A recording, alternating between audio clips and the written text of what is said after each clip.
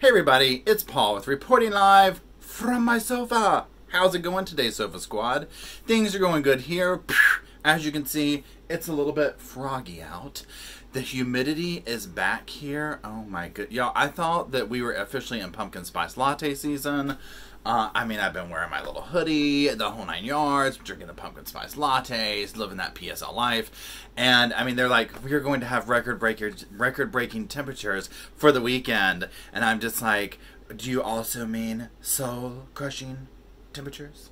So, anyways, we're not here to talk about that or the Jurassic Park style mosquitoes that have come back with the heat. We're here to talk about the other tragedy, the case against Amber Guyger, the victim in her case, Botham Jean, and the unfortunate set of incidents. We're in day 3. That's what we're discussing in this video. I'm recording it on day 4.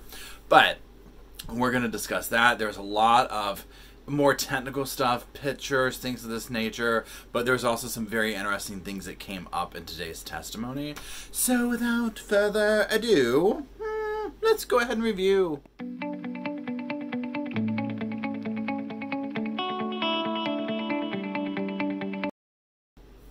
So if you remember, they left off with the Texas Ranger up there talking, and so basically they start back off with him again. They kind of review like his childhood, his education, how he came to be there, and then kind of the heart of the situation with him up there is they share lots of photographs of basically doing like comparisons of like, here's floor 3 and 4, here's Amber's apartment, here's his, and side note, she's not as clean as everybody says.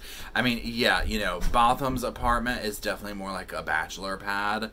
It is what it is, and that's probably the best word to describe it. It's just a bachelor pad. But hers was, I would venture to say, in my opinion, just as much of a bachelor's pad. But that being said, yes, the apartments look exactly the same. So, there's that there. Does that excuse anything? Absolutely not. And we'll get more into that in a little bit. Now, he does go into saying, like, yeah, there's very little signs that show you where you're at. There's apparently, like, some placards on the elevators that say what floor it is, and that's about it. And he does say that since this event, they have changed that to show, better representate what floor you're at, where you're at in the complex. Now, another thing that he brings up is the investigators. He says, like, we interviewed, I forget how many people, like 200 and some people about, have you gone to the wrong floor? Like, all these little surveys, and I'm going to read some statistics off here that he came up with. So, 23% of the residents on floor 3 and 4 had put their key in the wrong door lock. 44% of the tenants on the 3rd and 4th floor had walked to the wrong apartment. 32% of the residents on floor 1 through 4 had parked on the wrong floor of the parking garage. Here's my thing with these statistics and stuff like that. It shows that there is definitely an issue with this complex. They need to change that.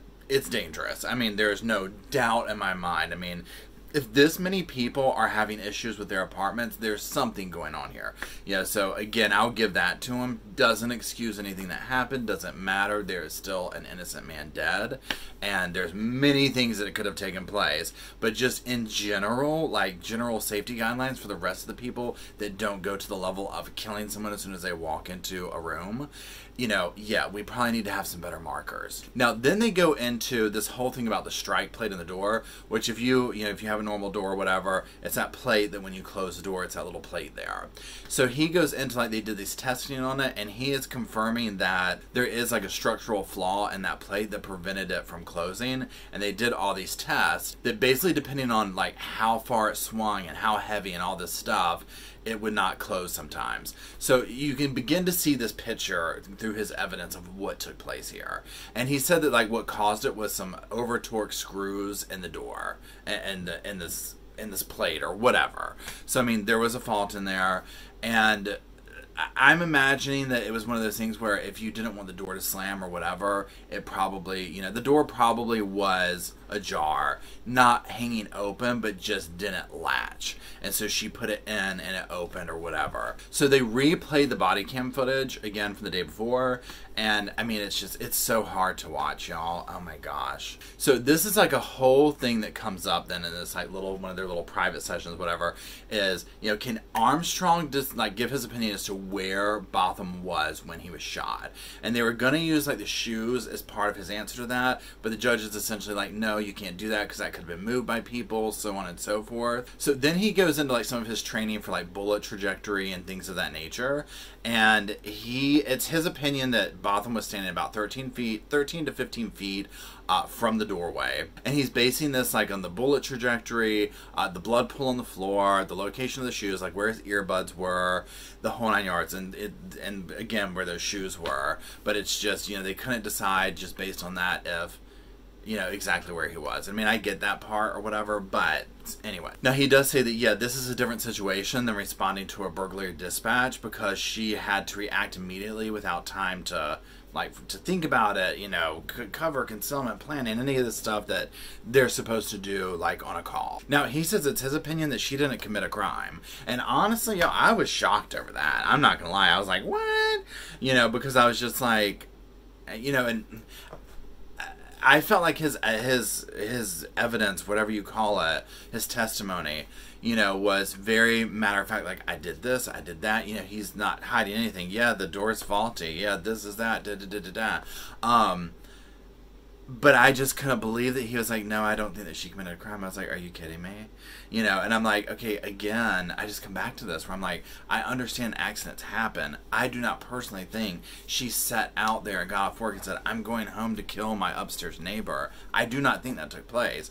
But again, I just come back to, I'm sorry, she is held to a higher standard. And in my opinion, even a higher standard than a regular police officer. And so if she, and I get it's a different situation, but I'm just like, my gosh, I mean, it's like she opened the door and just blasted. And then on top of it, you know, didn't do any of the stuff she's supposed to do. So, I mean, that's where I'm just like, I'm sorry. I feel like, you know, do I feel like, you know, again, does she commit a crime in the way of intentionally seeking out to kill this poor guy? No, I don't think that. But he's still dead. You know, and he goes further to say, you know, yeah, he thinks that she reasonably thought that she was in her apartment and there was a burglar there. He doesn't think that there is probable cause for a crime, and he doesn't think that there's reckless behavior or anything like that when she parked on the wrong floor. Now, basically what takes place is all that information is going to be excluded from the jury, because obviously it's like major objections over this. This would completely sway the jury. I mean, you have a Texas Ranger up here trying to say, he going against what the grand jury found, basically, is how I look at it. You know, and I'm just like, well, this, and basically also they're saying, this guy's not qualified as an expert, this and the other, and so you're sitting up here giving your opinion like, well, there's not even reason to charge her with a crime, and da-da-da-da-da, and I mean, I'm like, yeah, you can't unring that bell, so, you know, it's just absolutely not. So, you know, he gets up there, that, you know, he's up there, they finish up with his stuff, and we get the next person up there, and Christine Noble, she works for the DA's office. Basically, y'all, I mean, we're talking her testimony. Basically, she was up there to talk about establishing timelines and time discrepancies. We're talking splitting atoms. We're talking high tech, Star Trek, Star Wars, Swatch watching. I mean, y'all, her stuff was way up here. Let's just leave it. She was up there. She was talking about the times that match up for the door locks, GPSs, NASA spaceships, I mean, you name it. And, you know, and they were down to like nanoseconds, you know, words that I don't even know. She was there to do, because remember, if you're watching this, there's like this, you know, oh, there's a 2-minute discrepancy. And so she was there to just confirm this is how he did this, and that's what that was about. And we can just move on along from her testimony. Now, the next set of witnesses, well, so there's going to be several more witnesses that were like neighbors. So the next one is Miss Jones, and she gets up there. She was a neighbor. She heard gunshots at night. Now, you know, she didn't hear anything beforehand, and this is one thing that's established with a lot of these people, is they didn't hear, you know, show me your hands, or something you might hear a police officer yell. Because I think what the state's looking for is, you know, a sense of, did you give a warning shot? You know, did you, or not a warning shot, but like a, you know, what are you doing? Hands up, whatever. And there was none of that these people testified to. Now, you know, she also says, you know, she looked out the hallway or the peephole, the balcony, whatever. She saw Amber pacing. You know, she looked red, couldn't make out what she was saying. And essentially that's really all her testimony was. Now, the defense gets up there and they kind of do the same type thing with the people of, okay, well, even if you heard a voice or whatever, you didn't know what they were saying. No, I didn't. and that kind of song and dance that they do. And the defense is also basically like, well, you said you were watching TV loud, so you actually could have missed hearing something, and so technically, yeah. And the next person is Whitney Hughes, and she was another neighbor, and she said she heard the shot, she knew they were gunshots, she didn't call the police because she saw Amber, and was like, oh, the cops are already here, which I think that probably happened with several people, because, I mean, of course you're going to think that. You're not going to think the cop just went and killed your neighbor. She, too, said she didn't hear any commands. Now, she also said something to the effect of, yeah, if it was raining, you would have to do an extra step to make sure the doors closed fully, and it was essentially like if you're inside pulling the doorknob, or if you're outside, no, I'm sorry, vice versa. If you're inside pushing the door, if you're outside kind of pulling the doorknob to you to lock it or whatever. And so it does sound like kind of a humidity type situation like they were talking about. Another witness, the next one that comes up is Miss Kinsey. She was FaceTiming with her boyfriend on the sofa when it happened. She heard some commotion. She heard a man and a woman's voices yelling, running, slamming. She looked at the peephole. A little bit later, she hears a female calling 911. She barely hears the words like shot and apartment 1478. She's getting little bits and pieces of their stuff. Now the next witness is Chanel Bly, and she gets up there, and this is the girl who had the big urn that we hear so much about. That's like the marker, like essentially one of the neighbors on the 3rd floor of Amber. And she testifies that she heard the gunshots too. Obviously she didn't hear as much. It was a little bit more muffled because she's on a different floor. But this is just giving context to, this is the lady with the big urn. That's the huge marker for everybody to know. This is your floor. Now the next person that gets up there is Dr. Castro. This is a trace evidence examiner from the Dallas County Crime Lab. She's up there to basically testify about the gunshot residue evidence from the scene. Essentially what they use to do this is what they call GSR, gunshot residue kits. And the kits were taken from inside and outside the door, and one of them from his hand. Now she also said that the particles that they test for, these are also found in fireworks or airbags in vehicles. And she also testified that yes, these can be transferred by hand. Now one reason I think she was up there is to kind of give us a picture, but also because they found some gunshot residue on his left hand or something like that. And so to me, a huge point of her stuff was to say, no, that was probably transferred by somebody else touching his hand, but could also be trying to say, well then that's, maybe Amber went down there and tried to help him or whatever. Maybe she did reach down and take his hand, like, hey bud, whatever. Now then the medical examiner, Dr. Gwynn, gets up there, and this is very interesting. He goes into, your typical, this is how we do autopsies, this is how we come up with manners and cause of death. Now they show some pictures of Botham to him so that they can identify him. The judge makes sure not to put it on the big screen or whatever, because can you imagine the family having to see that? Now they talk about some of the stuff that the hospital did to Botham, like to treat him, like some incisions, some tubes, stuff like that.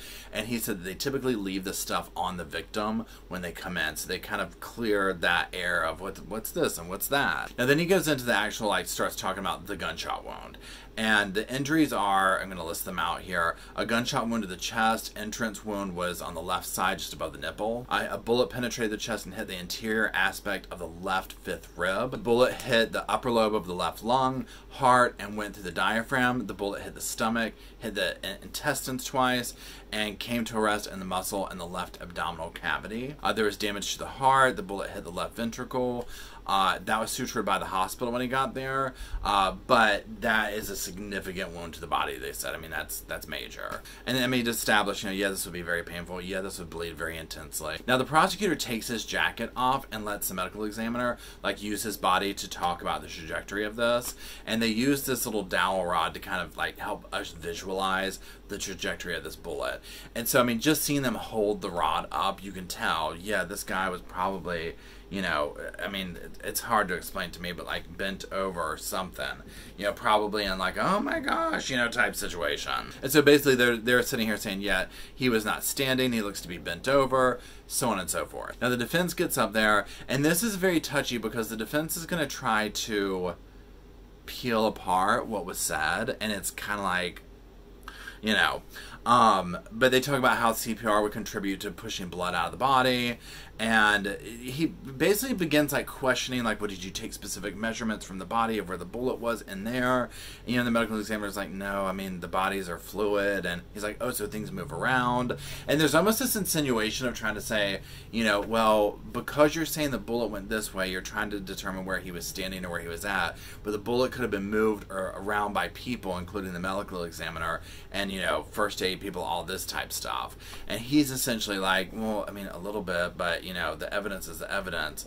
You know, it's not going to change that much from that. Now, the defense gets the dowel rod and essentially is like trying to do the same thing, but he's trying to show like on the sofa. He's using a chair to pretend he's on the sofa and showing the same thing. And it just kind of gets, you know, when somebody's reaching for something, and it's kind of like, that's what this whole testimony of him, this is what the whole bit of the defense questioning him felt like, was the defense was just trying to reach, because again, you know, and like he said, you know, the trajectory is a trajectory. You know, so in my opinion, what they were trying to do is trying to show that, you know, she felt in danger, almost like he was coming at her or something like that. And, you know, basically saying like, oh, you know, people could still run after they get shot and da-da-da-da-da-da. And, you know, it all seems very pointless, honestly, because there's not much you can do with that testimony. I mean, it's basically science. And so then on redirect, the state gets back up there and they go into, well, isn't it true that you can have what they call purposeful steps after getting shot? You know, and they're basically like, well, yeah, it totally depends on that individual. You know, yeah, in the movies you see somebody getting shot and blown 10 feet backwards, but that's the movies, and this type gun doesn't do that. So yeah, he could have been shot and taken a couple more steps and then collapsed. You know, I mean, it is what it is. So the last witness of the day is Dr. Carr. That's a crime scene analyst. And she gets up there and basically, you know, she's just walking through what happened. You know, I got there, I talked to the detectives, I talked to my manager, you know, I got a plan for what I'm going to do. She photographed Amber Guyger, like, you know, once they got her down there.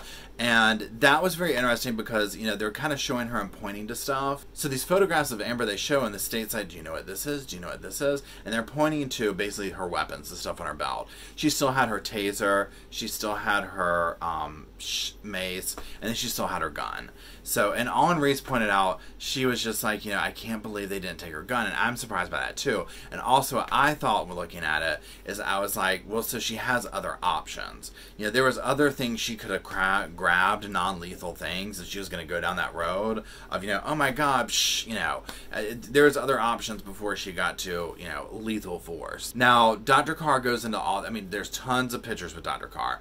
So, and she's testifying that, yeah, there was a TV that had been going and a laptop, both facing towards the sofa, emitting light.